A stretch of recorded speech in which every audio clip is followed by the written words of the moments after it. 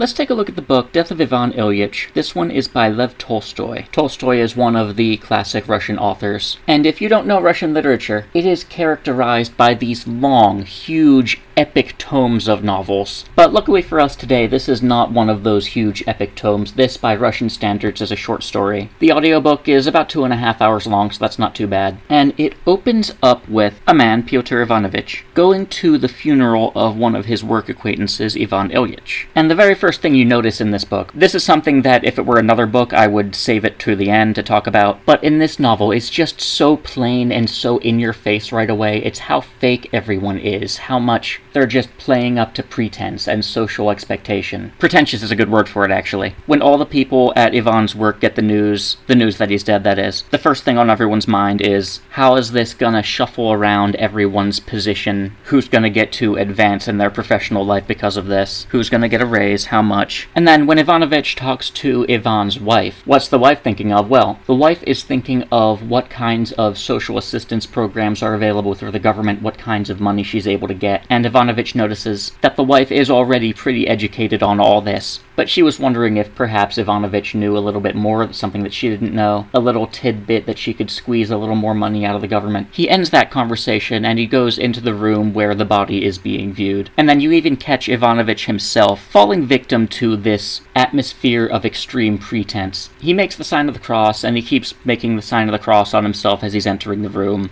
And he doesn't even know why he's doing it. He's doing it mostly because of social expectation. Now, after this first chapter, the book skips forward to the beginning of Ivan Ilyich's life, and gives sort of a brief biography of the whole man, the whole life. He was a young adult in the 1860s, and from the outside looking in, he seems like a kind man, a just man, working his way through law school. Marries a woman named Praskovia Fyodorovna, that's a mouthful, and they have a good start to their marriage, but when she gets pregnant and the honeymoon phase is over and the hormones start setting in, they start having more arguments, and Ivan doesn't know how to react to these. So what he does is he just avoids his home life as much as possible and throws himself completely into his job. And even at the times when he has to spend time at home, often he tries to have a friend come visit the home with him, so that there's a guest over, they have a good reason not to argue. They don't want to argue in front of the guest. And the novel says there are times where the couple actually does love each other, but more often than not, they are arguing and unhappy with each other. And Ivan sort of cares more about what the professional world thinks of him, what high-class society thinks of him, than about what his family thinks of him. And he puts a lot of effort into maintaining this social image. So life goes on business as usual until the year 1880, where Ivan starts to realize that the family's expenses are catching up and surpassing what his income in his current job is able to get him. And in addition, he just feels passed over in his current job, so he goes out job hunting. And the book details his current income was 3,500 rubles a year, and he needs 5,000 annually to live comfortably at least. So he goes out job hunting, he finds a new position in Petersburg that does meet his income requirements. And he takes the job and they start moving to a new town. But then something happens, something that the reader might not think much of when they first pass over this scene in the book. While he's moving something around, Ivan gets up on a ladder, remodeling, getting ready to move into the new house. He's on a ladder, and he bumps his left side, and it hurts him a little, but then he gets over it. But then, over time, he starts developing this pain, this illness in his side, and over time it starts debilitating him gradually more and more, and this is the beginning of the end for Ivan Ilyich. So he's getting sicker, he's living with this illness. He goes out to be diagnosed by 1 or 2 doctors, and in talking to these doctors, he realizes that the way the doctors talk to him, he sees himself in the doctors. In his day job, he's a judge in a court, and the way he talks to people, he cares more about his professional image than about the impact that his decisions have on people's lives. And he sees that same way of talking in how the doctors talk to him. They care about their professional image, and they don't care that their decisions and the way that they do their job is literally affecting people's health and sometimes life or death. So it feels like the doctor is putting on airs, so to speak. But in talking to this doctor, he gets the impression that things look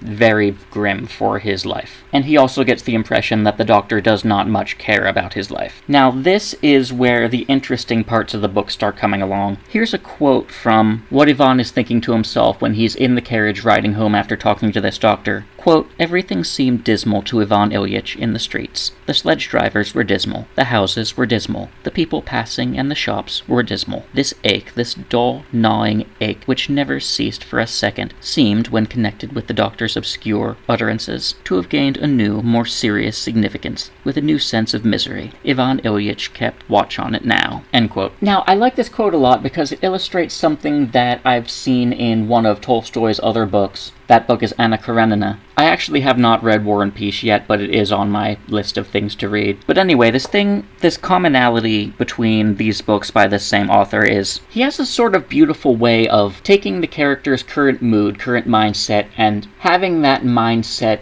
be the lens through which they view everything around them. So if the character is distraught and doomful at that time, then of course everything around, all the houses around, all the streets and shops, they all look dismal. And if the character is elated, jubilant, then everything looks bright, glowing, happy. That's something that I really admire Tolstoy is able to do. But anyway, back to the book. Soon enough, Ivan gets sicker and sicker, and it gets to the point where he really shouldn't be going out anymore. Quote, he saw that he was dying and he was in continual despair, end quote. And at one point he even tries to go to work, despite being in the state that he is. And he does this because work has always been the escape for him when uncomfortable things come around. When he's not happy with his family life, with his home life, he goes to work and he's happy there. So he tries to go to work, tries to work through the pain, but soon enough it becomes obvious to everyone around that he's not doing okay, and he ends up going home as soon as he reasonably can without disrupting any cases that he's working on. He keeps getting worse, and soon enough he's bedridden, not really able to move around without help. And one of the things that really bothers him about being in that position is he knew he was dying, but it was sort of this unspoken thing. None of his family were willing to say it out loud, and then he wasn't either. Quote, he was made miserable by this lie, made miserable by them refusing to acknowledge what they all knew and he knew, by their persisting in lying to him about his awful position,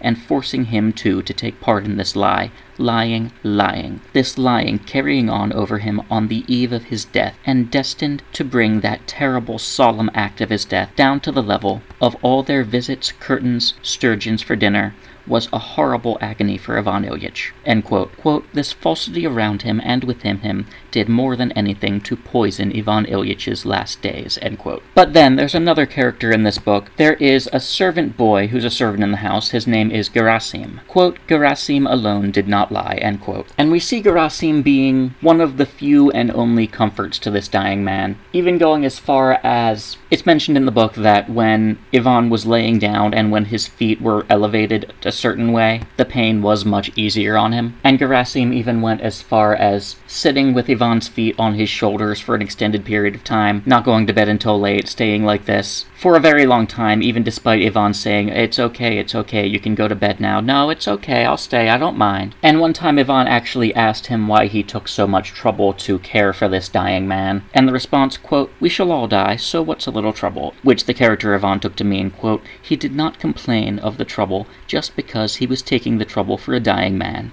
and he hoped that for him too, someone would be willing to take the same trouble when his time came, end quote. Now, Gerasim was the nighttime servant of the house, and the daytime servant, a boy named Pyotr, was not sympathetic in the same way. Ivan feels like he's just an obstacle to Pyotr's goal of cleaning the room. He feels like just some piece of dead weight that Pyotr has to go around in order to clean, and that adds to the atmosphere of insincerity. As he gets closer to the end, he starts to examine his life as a whole, and he goes through all of his memories from beginning to end, and he realizes that the further he gets from childhood and the closer he gets to the present, he finds less genuine happiness to all of his memories, more superficial pretense. Quote, as if I had been going steadily downhill, imagining I was going uphill. So it was, in fact. In public opinion, I was going uphill, and steadily as I got up it, life was ebbing away from me. And now the work's done. There's only to die. End quote. Wow, what a grim way to live life. And in his reminiscing on his life and thinking about how much meaning his life had or didn't have, he starts to center around this one core question: did I live life the way I ought to have lived it? Quote, can it be I had not lived as one ought? Unquote. And he goes through everything he did in his entire life, and he concludes that he did everything the quote-unquote correct way. He did everything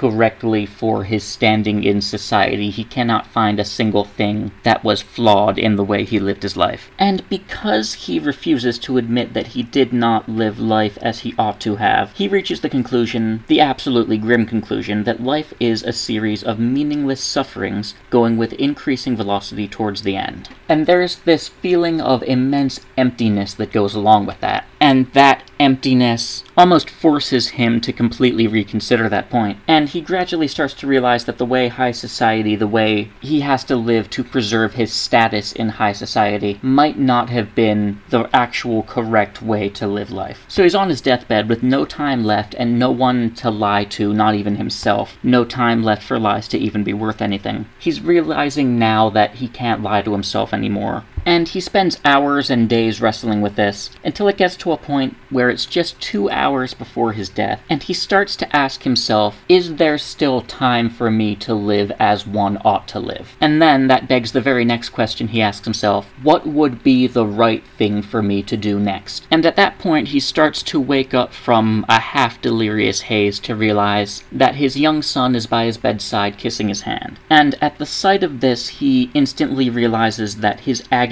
is torturing his family. And the thing that he concludes is the right thing to do is to tell his family to go away. And very weakly, he does his best to get the words out. He asks his family to forgive him. Now, after his wife and his son leave, he's alone in the room, and he realizes something. He realizes he's lost his terror of death, and he feels lighter than he even would have expected. And he takes note of his body and how his body feels. Yes, the pain is still there, but, quote, what of it? Let the pain come, unquote. And then, 2 hours later, 2 hours of screaming in agony, such screaming as, his wife said at the beginning, could be heard through 3 closed doors. After 2 hours of agony, Ivan finally passes away. So what can we extract from this book? If anyone out there hadn't caught on yet, this is one of the most powerful defenses of Christianity that I have read, and impressively it does it without explicitly quoting scripture or mentioning God all that much. It is a story that very, very, very clearly illustrates the main point that the author was trying to get across, and I love how skillfully this message was wrapped up in this piece of fiction. That's something I love about Tolstoy,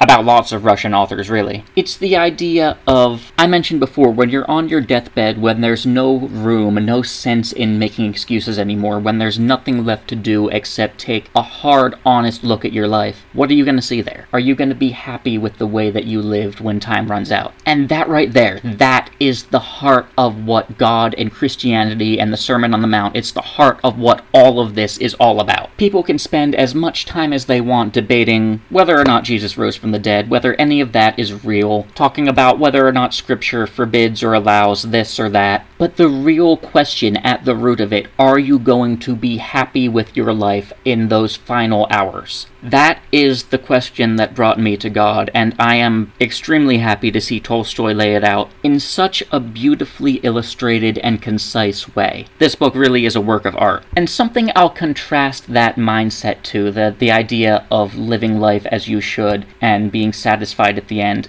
Contrasting to that is one of Ivan's conclusions in his gradually evolving sense of what life is all about. It was the quote about life being a series of meaningless sufferings going with increasing velocity towards the end. And it's easy to conclude that if all you're living for is momentary pleasure, if all you're living for is comfort and felicity, remember felicity, that word that comes up a lot on this channel, as opposed to deeper joy. Well, felicity runs out when the pain comes, and as people get older, as our bodies give us more aches and pains, there's going to be a lot more pain that comes, both physical and emotional. And if all you're living for is the moment, the comfort, the fleeting joy of the moment, then it's gonna be really, really hard at the end of your life. And it's gonna seem like life is a series of fleeting, meaningless sufferings. So there's gotta be something more that you search for. There's gotta be some reason, something else you live for, something that you can have, that you can use as a guidepost along your way to orient your actions in this life. Something that can truly make you as a human being, as an emotional creature, something that can satisfy those self-doubts and really help you be confident in saying, I have lived life the way one ought. That, I believe, more than anything, is the core message that the author wanted to get across in this book. Now, a couple things I did want to mention, having read first this book and then the huge tome of Anna Karenina by the same author, and then coming back to this book. There's a couple more quirks of this author, a couple more commonalities between the books of his that I've read that I just want to make note of. First is the way the author writes about the peasantry. Someone else actually pointed this out to me, and then I started seeing it more, thinking back on things of his that I've read. Tolstoy had this idea that the peasants were more moral and upright, and the aristocracy tended to be more corrupt. But despite thinking this, Tolstoy was in fact born into the aristocrat class. And then I'll compare it to the character of Levin from Anna Karenina, which a lot of people think that Levin was basically a self-insert into that book. Levin is an aristocrat, but he pays a lot of attention to the peasantry and how they think and what they do. And he even makes it a point to spend time out in the fields working as the peasants work, working alongside them. And then bringing it back to this book, we see the character of Gerasim, who comes from the peasant class, but he's the only one in this entire book, aside from Ivan at the very end, who's not completely caught up with being pretentious. And something else I want to note, in both of the Tolstoy books that I've read, there's a good amount of attention given to dying characters that are on their deathbed. In Anna Karenina, it's the brother of Levin, and in that book, the brother's long, gradual death is used as an opportunity for Tolstoy to have Kitty, Levin's new wife, sort of demonstrate to her new husband, demonstrate her competence and that she's ready and able to take on these mature things in life. And she does this by being an absolutely amazing bedside nurse to Levin's brother. And I just want to say, Tolstoy almost certainly knows what he's talking about firsthand when he writes about the experience of those who are near death. But overall, this was an absolutely amazing book. I thoroughly enjoyed it, and I would absolutely recommend reading it.